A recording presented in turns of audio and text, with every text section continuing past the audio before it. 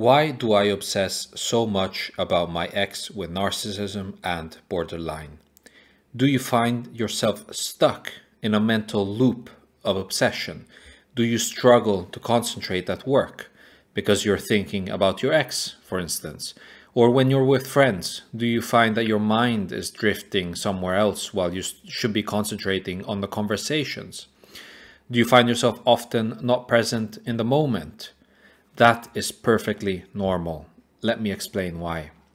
You're coming out of a crazy relationship, and crazy is probably an understatement. In fact, you're coming out of months, years of absolute madness, total chaos and destruction, one could describe it. Your mind is trying to understand what has happened over this period, and so much has happened. A relationship with a narcissist and a borderline is intense. 100 times far more intense than a quote-unquote normal relationship. 1 month with a narcissist or with a borderline is like 1 year with someone else. And that is also what makes them quite attractive, to be honest. Many people who date a borderline and a narcissist kind of describe it as if you're going back to those teenager relationships when you're, 16, 17, 18 in high school, where everything seems novel, everything is fun and exciting. But the flip side of that fun and excitement is that everything is dramatic, everything is intense. Emotional regulation is basically non-existent. And that's similar to how teenagers are, in fact, still fully developing.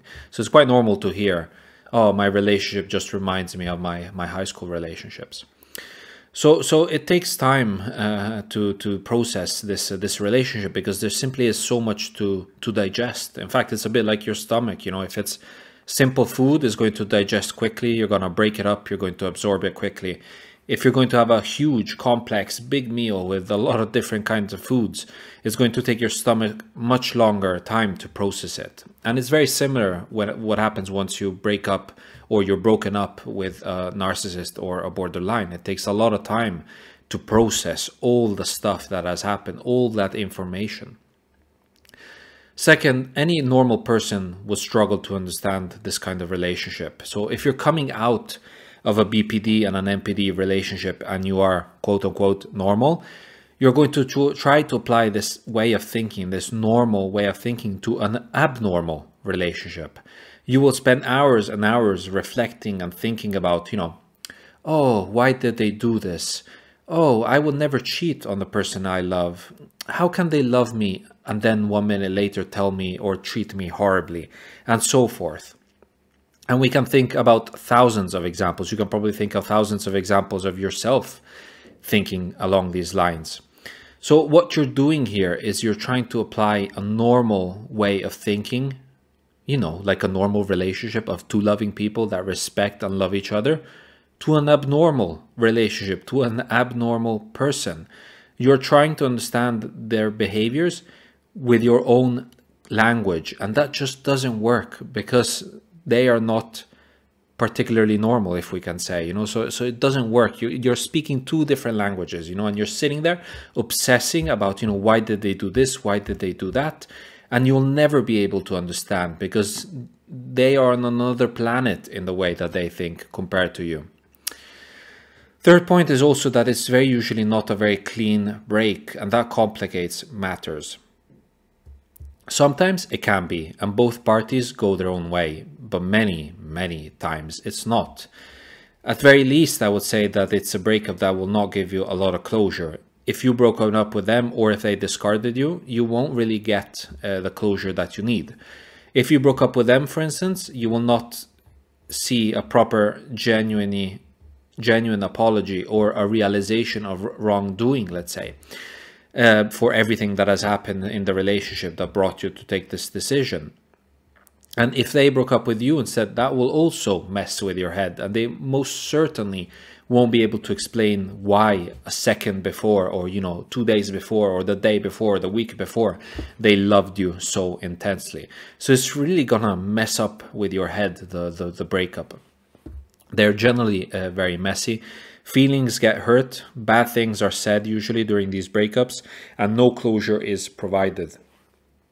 Generally speaking, all kind of relationships breakups are very difficult, but the ones with a BPD and an NPD are particularly difficult, because like everything else in the relationship, also the breakup is not going to be a particularly peaceful or normal breakup. So what I want to say is also that some degree of obsession is normal, and but what you really need to try to do is to never allow yourself to focus on the positives too much. Some degree of obsession is normal in all kind of breakups, you know, not only when you're breaking up with a BPD and an NPD. It takes time. You have a lot to think about. But what you need to be very cautious about is falling into the trap of thinking the positive thoughts. Because this was an abusive relationship. If you dated a BPD and an NPD, it's inevitably going to be an abusive relationship. So you should be extremely cautious about focusing too much on the positives. You can recognize that there are some positives. I'm not saying that you should be totally black and white, but the moment you start focusing on the positives, you start missing them because of the positives, you need to stop yourself. And this will happen because you will sometimes be sitting at home and you will think something like this, you know, something like, oh, it was so nice when we went on that beach trip together to, you know, the south of France or wherever you went. We were so in love. We were so passionate with each other. You know, I was thinking we would do this for the rest of our lives, one day also with children or whatever else. I wish I could go back to that. Why can't I go back to that? It was so fantastic, you know. And these are the things you need to be very cautious about, because it's very easy to find such examples. Because if it was a horrible relationship all of the time, then you would have not have stayed for as long as you stayed with the BPD or the NPD, you know. So there's going to be a lot of very positive moments with the BPD and the NPD. The highs are going to be very high, but you also need to remember that the lows are going to be very low. So remember the ugly and really embrace the ugly and realize that the highs are just an illusion.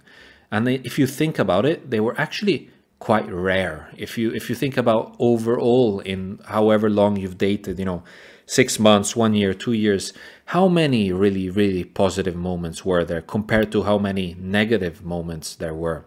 And you'll find that the balance is not a healthy balance, that there's going to be a lot of negative moments. And these positive moments that you have your hopes on are basically what keep you hooked and what kept you hooked into an abusive relationship. So you should look at the positive moments as part of the abuse cycle.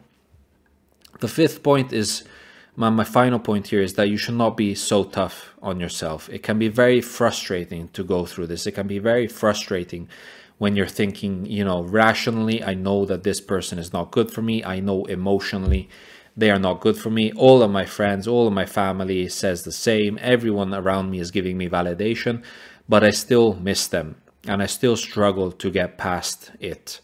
So what I'm saying here is don't overly punish yourself for taking so long and for continuing to obsess over them, because of the reasons I explained earlier, because it's such a complex relationship to digest. So give yourself time. Give yourself time to grieve the relationship and also try to understand exactly what happened. And with time, it will be better. And many people have recovered from these relationships.